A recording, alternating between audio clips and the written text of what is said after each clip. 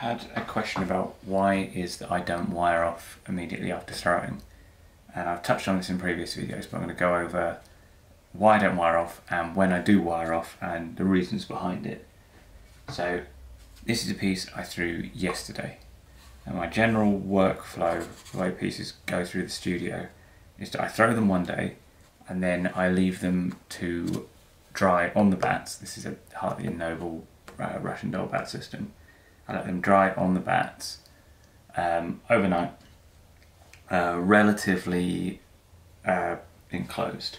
So I used to do it when I had my larger batts, and I was using these ones, which I still use for darker clay. I would use upturned, my glaze ingredients come in these buckets, so I just leave the bucket over it like that. It lets the moisture content even out and dry out a bit without completely drying out. Now what I do is I've got like a kind of cupboardy thing. Actually, it's roller shelves that I've wrapped in plastic, so I can seal off a big unit of them, and I can throw kind of like 20-30 pieces and put them all in there. But the idea is to dry them to the soft side of leather hard, still on the bat. And the reason for that is that I'm going to show you.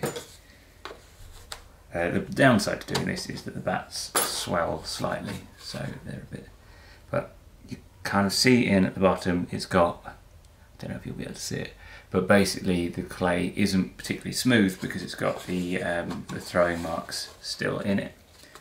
But it's the perfect dryness now to remove them and have everything smooth. So what I do at this point is I compress the base slightly and put a swirl in by just pushing down and moving your finger out, which, I mean, if you've done plates and you put a swirl in them, it's that basic process. But I do that the inside bottom of everything, just because you either can't see anything on the base, in which case fine, or you will see the irregularities. So what you want is an irregularity that's a pattern that looks good, rather than being like you accidentally left a high point in the middle and that will be obvious and it doesn't look as good.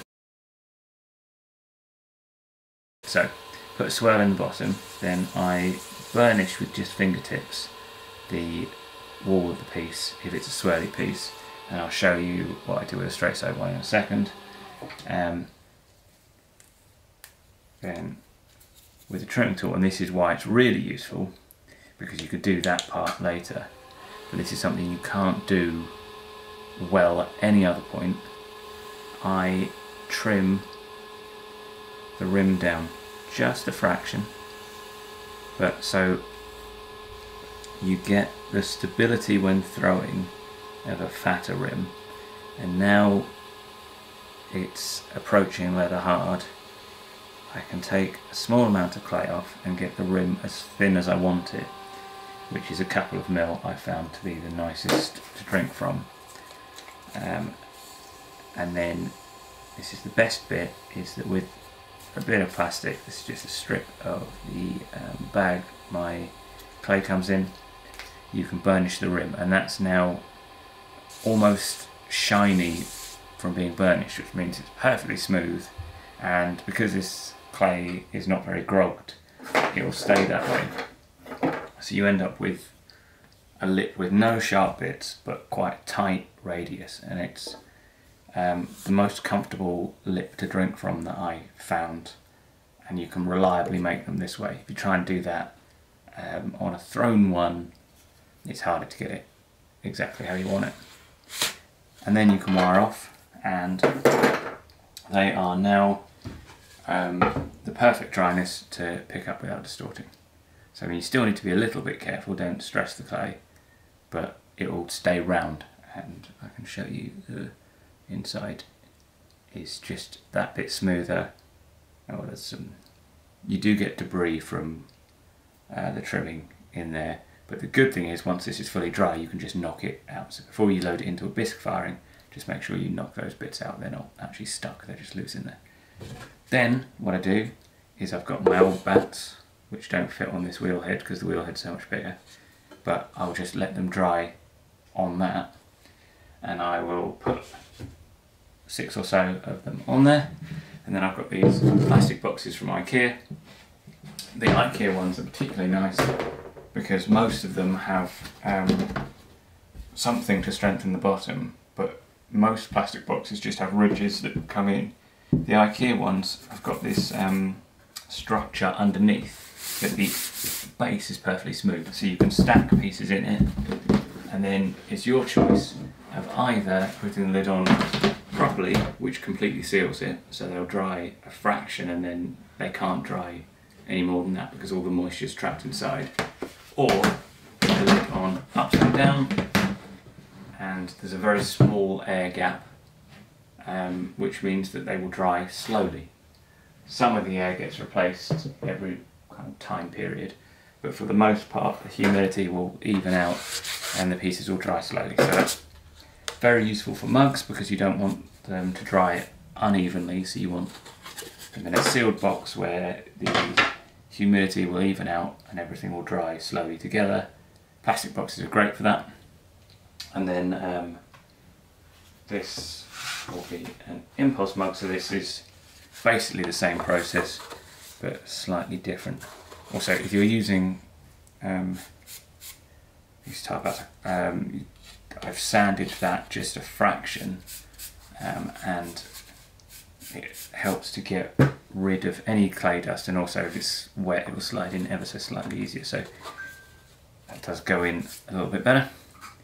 Right, so for straight sided pieces you actually have a bit more control than you do with swirly ones, because you can't trim a swirly one down once you've done it. But this is where, if this was a travel mug, what I'd do is I'd trim a notch in there so the lid's got something to grip onto. It's just a regular impulse mug, so what I'm going to do is I'm going to shape the rim the way I want it, which again is just a light trim, and I'll burnish that in a second. But what you can do, and this is particularly good if you throw it on the thicker side, is you can just take a bit out of the walls. And actually, I've done this in the wrong order. It's better to do the walls before you do the rim, because now all the debris from trimming's in there and I don't really want to feel the thickness of the walls, because if I knock any of them into it they'll stick. If there's nothing on the inside, you can trim like that and you will feel how thick the wall is as you go, and it just lets you make sure that the wall is as thin as it can possibly be, well, as thin as you want it. So obviously the thinner the walls, the lighter the mug, the better in one regard, but it obviously means it's more breakable. So it's entirely up to you how thin you make them, but it's nice being able to just take a little bit off, and then green mud tools rib, burnish back. So that is now very smooth on the outside.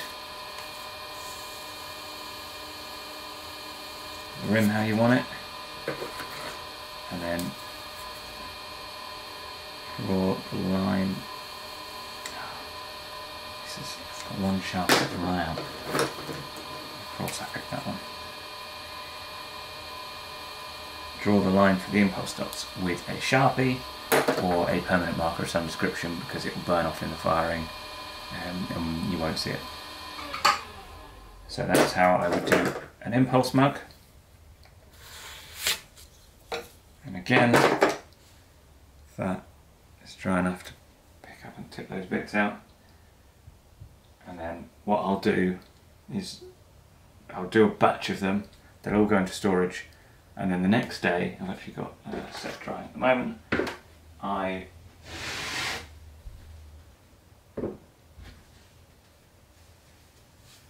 prepare a batch of handles, and then the day is spent with the pieces out alongside the handles, and I just make sure that they're drying, or they're going to be at the right dryness together. If one of them's drying too quick, that can go back into a plastic box. As it is, these are looking like they're probably 10-20 minutes away from being trimmable. So what I might do is trim them in a minute, and then depending on where the handles are at, these will go back in the plastic for half an hour or so, and then I'll attach the handles. There's a previous video on attaching handles which I'll put in the comments as well. But yeah, I might film the trimming of them, I might not. I can't remember what I filmed last time. But yeah, trimmed and handled later. It's basically a 3-day process, or over 3 days. So the first day you throw, let them even up to the point of being able to trim like this. And this will be a peacock eye cup. But the process is basically identical. The goal with all of this is to get things to the level of dryness that you want them at for each specific process. And if you're in a shared studio and it's not an option to do these sorts of timings, it's not the end of the world. But if you're in your own studio and can specify exactly when you want to do stuff, then this is the way that I found works best for me. And this has the advantage, it's back to me being a very kind of short batch. I throw to order, so as an order comes in, I'll quite often throw that piece then. Which means that I don't need the economy of scale of throwing 100 things, next day trimming 100 things. I can have something going on at every stage. So, as I was saying, those are ready for handles. That's the work that I threw 2 days ago. This stuff is going to have its initial trim and then be put in a box. And then in a minute I'm going to throw some more stuff. So I kind of keep everything going along together, which works really well in a small studio with a small kiln. If you've got a big studio, big kiln, or you work in a shared space and you're not there all the time, you'll have to come up with a slightly different approach to it. But that is where something like damp boxes are great. Which is what you do for that is you take the IKEA box and you'd pour plaster in. And the plaster in the base retains moisture. So basically it's like having a plastic box, but rather than trying to control the humidity that's put in there by the pieces, you actually just specify the humidity. So you pour some water onto the plaster, that plaster will now keep all the work in there damp. You can actually rehydrate pieces, so if a piece has got too dry and you put it in a damp box that's saturated, over time the humidity will transfer back into the clay and you can actually soften things up. So they're very useful. I haven't actually bothered making any because I don't generally need them for my process because I'm in the studio all the time. But as I say, if you're in a shared studio and you can't specify exactly the timings in the way that you can if you're in the studio every single day and it's your studio, that's the sort of time where having a plastic box that's capable of a proper damp box can keep things in a workable state for months or years depending on how well it seals. So you could throw some pieces. If your work involves carving, you can get it to the point where you would carve the clay and you can keep it in that level of dryness for months if you particularly wanted. Doesn't matter quite so much for my pieces. The only ones it really matters for at all are these, the peacock eye and pebble, where you've got to get the dryness right for stamping the pattern. But what you can do, so long as you don't have any debris in the inside like I've just added there, is you've got to get that out first. But if you get one of those water spray bottles, you can spray the inside with just a misting of water and then let it soak in, and a misting of water and let it soak in, and do that a couple of times, and it will make clay that's too dry to stamp. It will bring the inside of the piece up to a level of humidity and dampness and plasticity that you can stamp perfectly, and actually you get a really good quality of stamp. If you let the clay dry too much and then bring just the inside of the piece back, you get a better quality of stamp in a lot of ways. The only thing with it is that it's a bit more time consuming, it's a bit more effort, and it's a bit higher risk than just stamping at the right dryness, which timing wise, as I say, these were thrown yesterday, they've been left overnight. Get them off here. I sit them on the wood upside down, which lets the base dry and the inside doesn't dry that much, and in about an hour these will probably be ready to stamp. So you want the softer side of leather hard but firm enough that the whatever you're stamping with doesn't stick, which is a good indication if it's too soft. If it's sticking and when you pull it off, the clay's trying to come with it and the outside is too wet. If you get the drying completely wrong, the inside can be too dry and the outside can be too wet, which obviously means that it's not going to work well on either side. Generally one of them will be too something and the other will be right.